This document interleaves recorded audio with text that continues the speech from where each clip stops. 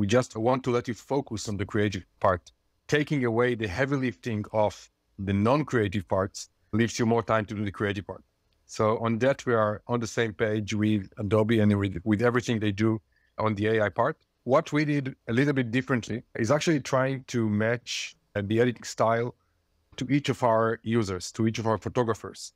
That's not an easy task. It took us some time together to build a workflow that can actually take the photos that you edited, understand and capture the editing style out of it, and being able to edit the same way.